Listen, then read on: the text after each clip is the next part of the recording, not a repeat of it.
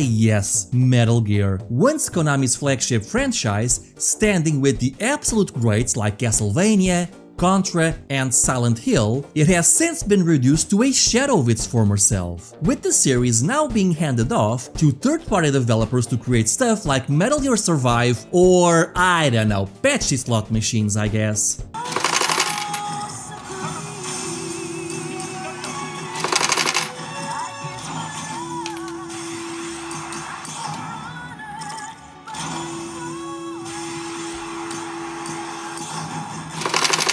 For those unaware, that's a portmanteau of pachinko and slot machines. Yes, we truly live in the darkest of timelines. But that's not what we're here for today. No, today we're here for the weird, the forgotten, the Metal Gear games you never even knew existed.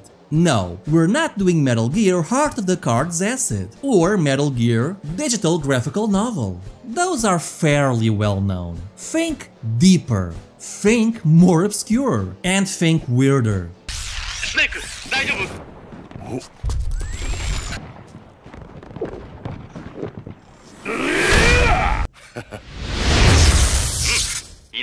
So come on with me and let's see how far this rabbit hole goes.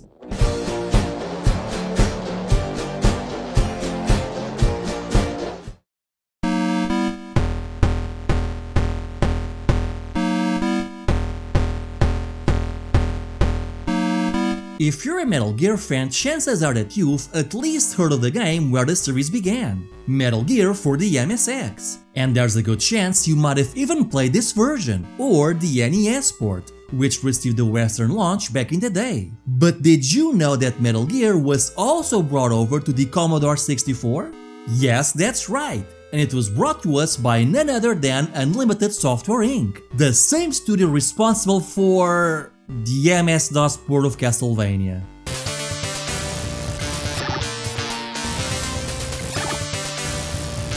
So you know you're in good hands here. Yes, Kojima's classic game got a port to the humble Commodore 64 back in the day, and yeah, it's not great. Well, I say back in the day, but this port actually launched in 1989 in the US and 1990 in Europe.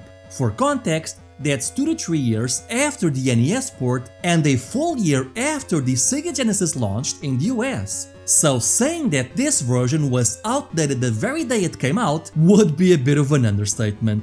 Additionally, this port is actually based on the NES and not the MSX original. How do I know that? Well, for one thing, it starts you off in a jungle portion, which was actually an area that was originally created exclusively for the NES. It even has the same airplane cutscene as the NES, except here you're the only one parachuting, whereas on the NES there were 2 more unnamed characters parachuting with you. The game also got a very ill-fitting title theme song. I don't know, to me, it just sounds like it belongs on a skateboarding game.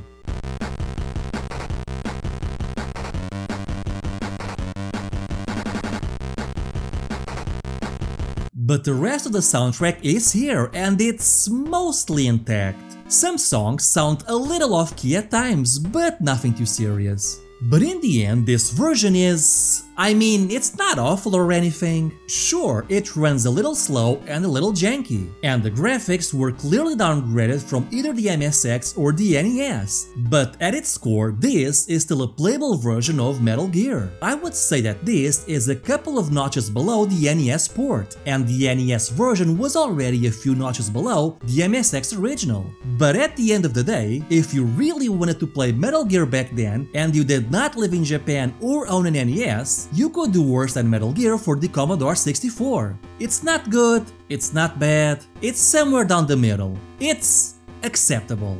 And that's more than I can say for our next game.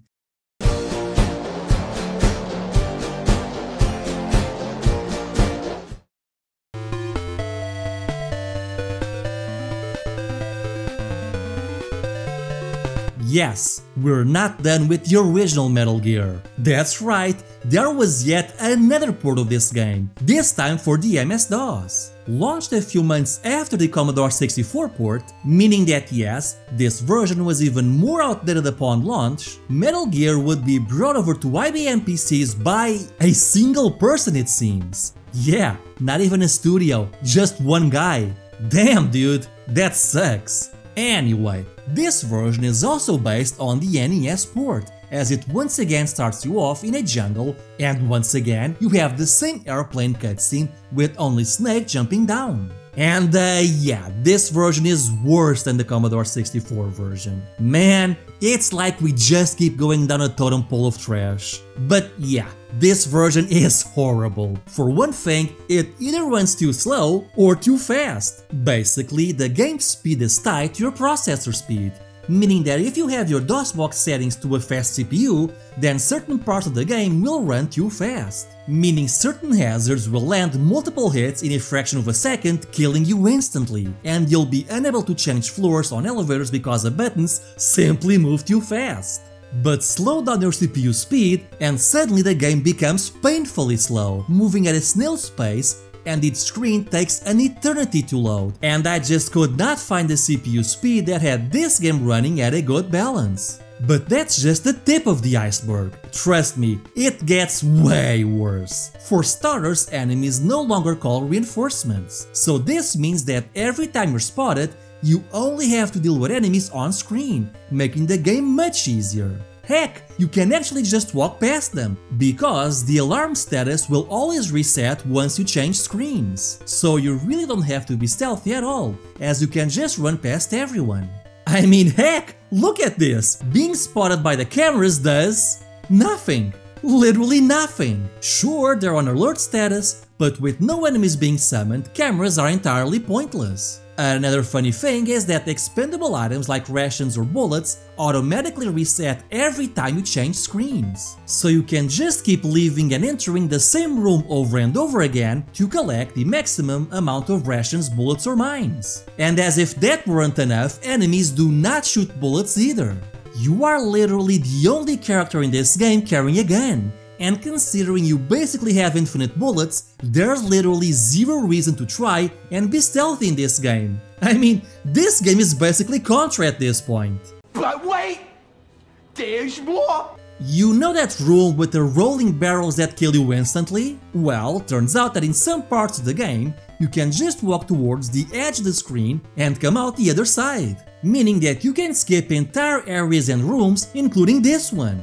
But wait! There's more! Oh, but wait, we're still not done!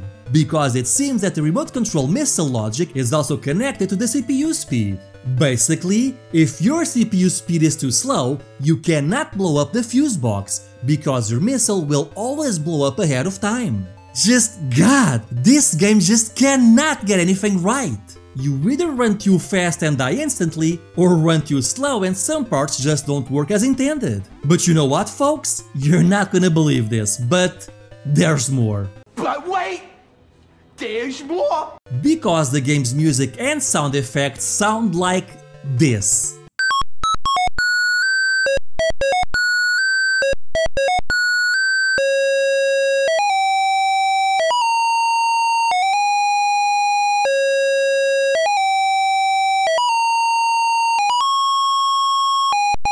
Yes, this is literally how the game sounds. Supposedly, the people who cracked this game back in the 90s included an installation file in which you could change sound cards, but the buttons that are supposed to allow you to do that simply don't work. So I don't think this game is compatible with AdLib or Sound Blaster cards. And the funny thing is that this game breaks so many things and removes so many gameplay features, but somehow the devs, or dev I should say, somehow found the time to add cutscenes. Yes, that's right, you now have cutscenes that are exclusive to this version. Like for example, you now get this cutscene every time you exit an elevator. Riveting. Or how about this cutscene when you get captured? Man, that is just one for the good faces bot. And I just love that Super Secret Agent Snake is now wearing a tag with his codename on it, like some kind of dork. And now I know what you're thinking. Stika, this game is just too fancy for me. Can we somehow make this even more janky? And you know what? I got you, fam. Behold, Metal Gear running in CGI mode. Now this is the jankiness you were looking for. Man, this game, there's just no saving it. Avoid this one at all costs. Unless of course you want something to point at and laugh. And there's a lot to laugh at here.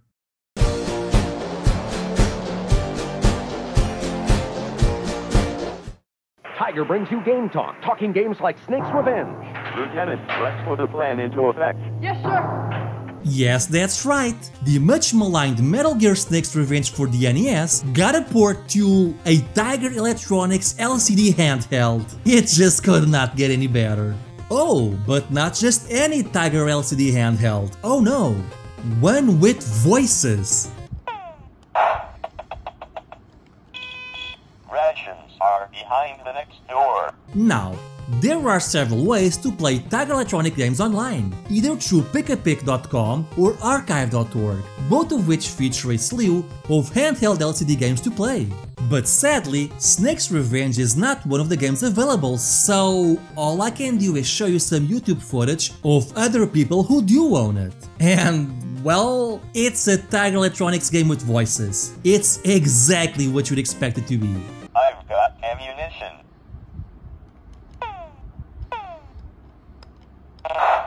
There's not really much to say here. It seems that it's basically the Space Invaders formula, but with fewer enemies on screen. Occasionally a voice will pop up telling you if there's a pickup nearby, or if you just collected a pickup. And that's it really. Though to be fair, this does look like one of the better Tiger Electronics games.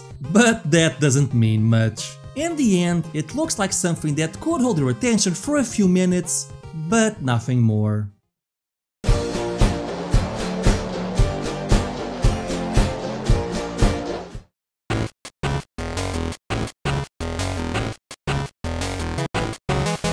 I'm sure you're all familiar with Metal Gear Solid on the Game Boy Color, which was a pretty faithful spin-off of the PS1 Metal Gear Solid game. But did you know there was another Metal Gear Solid game for the Game Boy Color? Metal Gear Solid 2, or rather Metal Gear Solid 2, is a beat-em-up for the Game Boy Color starring various characters from the PS1 game, including Solid Snake, Meryl, Gray Fox, and Master Miller. Oh, also, this game's not actually official.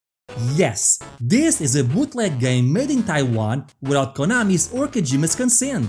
And also, there's a lot of weirdness in this game, like how Meryl, or Milia I should say, is now a French ninja, or how Firefox here looks like this. But the best one has got to be Master Miller. He doesn't even look like he belongs in this game.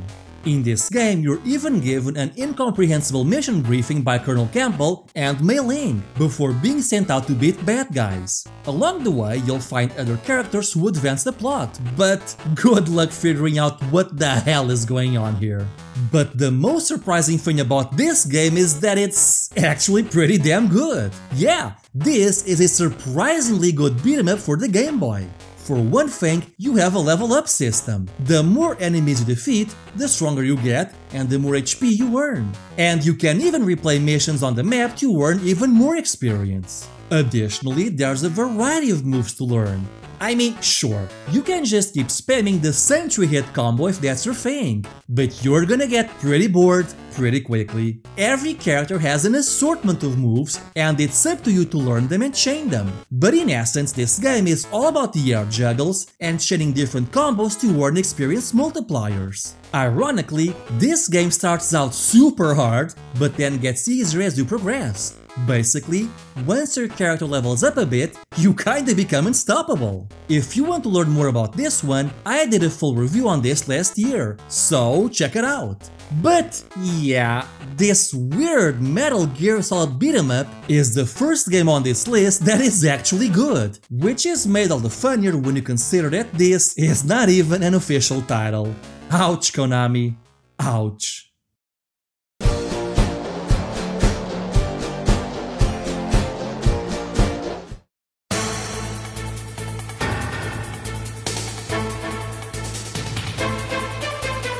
Come on, you all knew it was only a matter of time until we talked about the weird phone games, and Metal Gear Solid Touch is most definitely a weird one. Launched in 2009, this is basically a retelling of Metal Gear Solid 4. And yeah, it's just a very basic gallery shooter. All you have to do is just basically tap the screen on an enemy a few times and shoot them before they shoot you. Most don't even move, they're just completely immobile. Occasionally you'll have to use a sniper rifle or a rocket launcher, or you have to shoot a rubber ducky for bonuses. But that's pretty much it. At the end of each stage, you're given points that allow you to buy rewards like wallpapers for your phone, so that's nice, I guess. And I'm honestly struggling to find things to say about this one. This is just as basic as a game can get. I think I would actually prefer the Tiger Electronics game better. I have 7 bullets. If anything, the most interesting thing about this game is that when Konami launched a teaser for it, several gaming publications thought that it meant Metal Gear Solid 4 was coming to the Xbox 360, which drove all the fanboys on both camps into a frenzy. And that's honestly the most interesting thing I can say about this game, which is pretty sad when you think about it.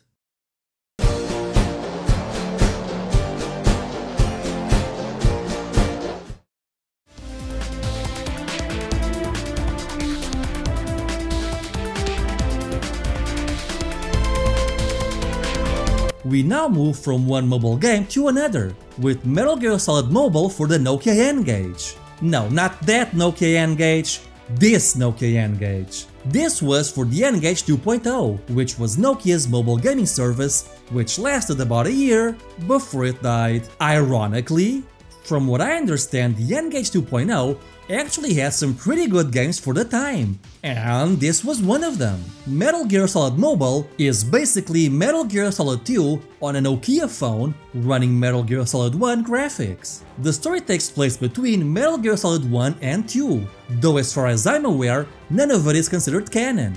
But this is unequivocally Metal Gear Solid. In fact, it's probably the most faithful Metal Gear game in this entire video.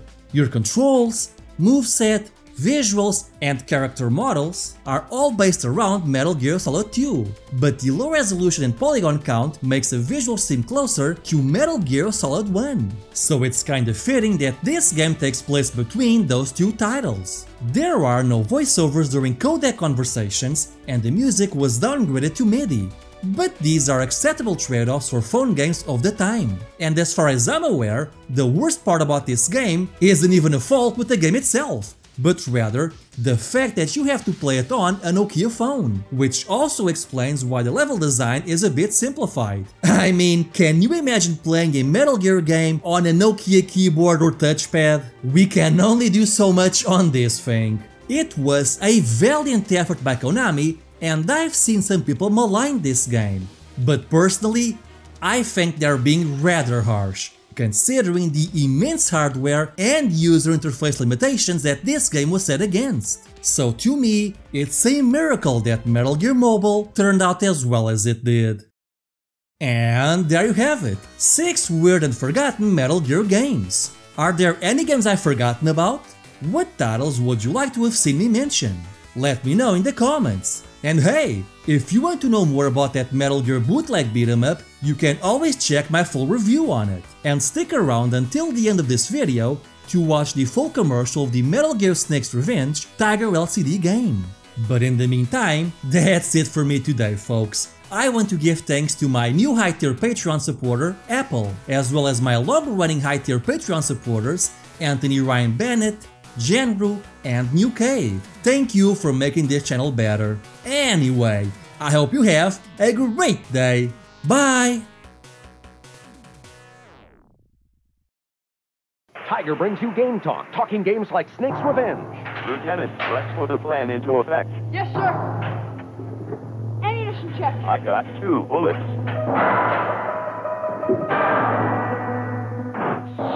Are you okay? Yeah. I got key card number 1. Watch out, Metal Gear ahead. Mission accomplished. Game Talk, Snake's Revenge, the next generation from Tiger Electronics.